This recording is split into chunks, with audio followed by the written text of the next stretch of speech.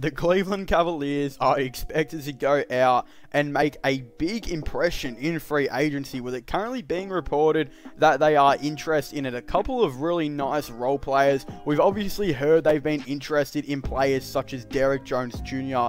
in the past, but it is now currently being reported that the Cavaliers will most likely target and could pursue a potential signing with Pat Connaughton in free agency, and this is being reported by Chris Fetter. What's going on, everyone, and welcome back to the channel. Today I've got some more NBA news to talk about. Of course, I think this is a pretty interesting one. I'm not exactly too much of a fan of Pat. I think he is an okay player, but when it does come to the Cavaliers, he could actually be a player that, they may potentially look to go out and get. For example, it's no really question at this point that the Cavaliers' main kind of mission has been to try and really go out and improve their defense. For example, they just weren't liking it at all with John Beilein. They ended up firing John Beilein, hiring JB Bickerstaff, who was their assistant coach, to be their new head coach on the team. JB Bickerstaff and the Cleveland Cavaliers have then gone out and traded for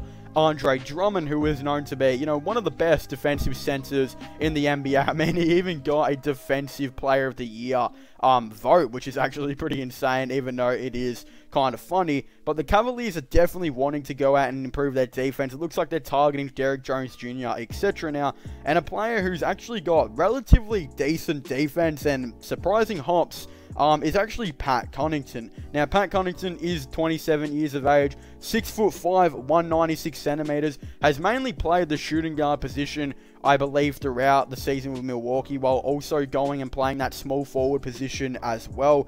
He has played 67 games, 5.4 points per game, 4.2 rebounds on 1.6 assists, on 33% from 3. Now, he's not a scorer, he's not a playmaker, and he's not really a rebounder or shooter or anything like that. His sole purpose is, to come in and play defense, and that's his main thing. And if he can, improve his shooting, then that would be a massive, a plus. Now, if the Cavaliers can bring in Andre Drummond, which they've done, and can potentially bring in Derrick Jones Jr. and Pat Connaughton, then that really does fix a lot of the issues that they've been having at forwards, especially with the lack of defense that they've had, going into those positions. But one thing that I think they will definitely need to do is, out of those three players that I just mentioned, let's just say they do sign Derrick Jones Jr. and Pat Connaughton. None of those three players that I just mentioned are efficient shooters. Yes, Andre Drummond has improved his shooting, tremendously from what it was previously at, but he's still not a consistent shooter, and he's like literally 10% from 3 or something like that. If he could improve that in this offseason and become a shooter, I think that would be very good for the Cavaliers. And let's say again, the Cavs did sign those two players. Derrick Jones Jr., who I believe is under 30%, and, really Connaughton, who is just above it and 33%.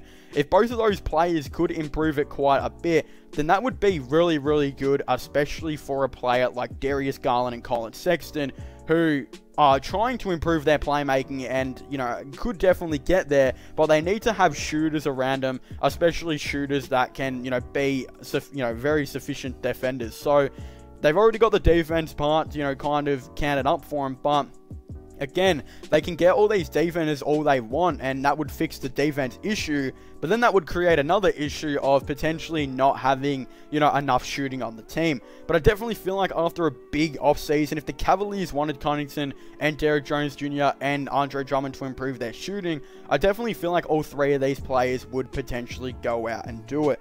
Now, Connaughton, what would he, go on if he was going to get signed on by the Cavaliers?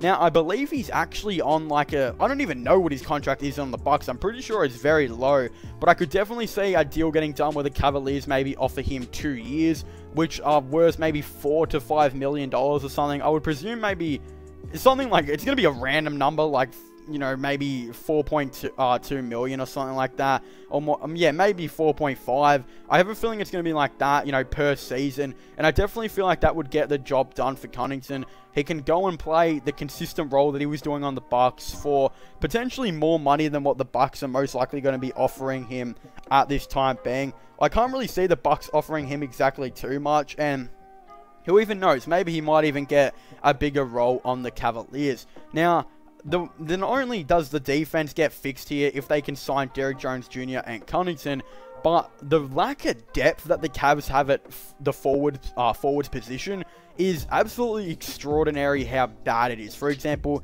they've got Kevin Love at power forward. Yes, he's a very, very good power forward, top 10 in the league. And then they have Larry Nance Jr. at, the backup power forward position. Again, is a pretty good backup power forward. But we've seen that Nance as well, he has a couple of injury issues. Not always does he consistently play, because of the injury issues. Not just as that, yes, their power forward depth is pretty nice, but they will most likely be trading Kevin Love. I could definitely see, the Cavs most likely trading them. So that would mean they'd only have Larry Nance Jr. at power forward. Also at small forward, they would have Cedi Osman, and literally no backup small forwards as well. I mean, they played Kevin Porter Jr. there, and Dante Exum as well, a lot of the time at, the backup small forward. I just don't think it makes any sense. Dante Exum is clearly a guard, and Kevin Porter Jr. can definitely play, small forward, but he is going to have a very big lack of height, so he may need some help. And bringing in players like Derrick Jones Jr., who can definitely play power forward and small forward, and has also shown the ability to switch on centers at the Miami Heat, which I think is pretty outstanding. He is an elite defender in reality, so he would be perfect. He can definitely, add the depth for both of those forward positions, while also Connaughton, who can play small forward and shooting guard, I believe can definitely, add the depth on that wing type of position as well. So, very nice moves by the Cavaliers. Then they can go out and draft their new forward as well, which is either going to be Denny Avdija or Obi Toppin at this point. It does look to be like. But again, this is just perfect for the Cavaliers. One issue I did talk about was the shooting, but there's also issues on, they have a lot of players contracted on their roster right now. Let's just say they do trade Kevin Love. They're probably going to get a couple players back in return for K Love, I would most likely assume. But yeah, they've got a lot of players contracted. For example, Sexton, Drummond, Love, Garland, Thompson. Well, not Thompson, actually. He'll be expiring. Osman, Nance, Kevin Porter Jr., Alfonso McKinney, Dante Exum, Jordan Bell. Yeah, those players are all, and Dean Wade, that's literally like more than, I believe, 10 players that are all contracted. Jordan Bell can be waived, again, they could waive him really anytime. I don't think they would care if they've already guaranteed him the money. It'd only be like $1 million or something like that. And to the Cavaliers, it's probably nothing. Daly's a free agent. I expect them to re-sign him. Matt Mooney, he becomes a free agent, who I believe was on a 2-way deal. Tristan Thompson will be a free agent. K Love, I expected to get traded. There's no, a complete certainties that Alfonso McKinney will be on the roster next season, but he's another player that can play shooting guard, small forward, and power forward, so I would assume he would definitely get the nod to be on the roster next season. But they have a lot of, things to kind of make up. If I was the Cavaliers and I saw the opportunity of signing Derrick Jones Jr., Pat Connaughton, etc., but I had players like Dante Exum and Jordan Bell on my roster who are taking up a spot where I think, where I would think the Cavaliers could get someone better, then I would definitely be no hesitant to waive, players like Jordan Bell, Dean Wade, and Alfonso McKinney, who I don't think are going to be guaranteed to get a spot on this roster, and players like Dante Exum, etc. If they could get a second for him, or maybe, even just a buyout or something like that, I still feel like the Cavaliers would definitely do it, especially if they felt like someone like Derrick Jones Jr., who was a lot better of a player, would be available in free agency. So that's just how I feel like the Cavaliers are going to go about it. I think it's going to be extremely interesting to potentially see what's going to be happening. But of course, I would really like to see your thoughts and opinions on this. Do you guys think the Cleveland Cavaliers should go ahead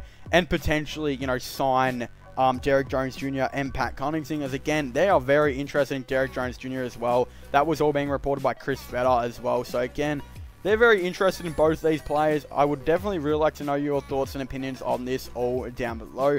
But also don't forget to subscribe to my gaming channel and my IRL/vlogging channels. Also don't forget to check out my podcast as well. Links for them will all be in the description down below. But as I was saying, I'd like to thank you guys so much for watching this video. Make sure to leave a like and subscribe to the channel. Comment in the comment section down below. And I'll see you guys next time. Goodbye.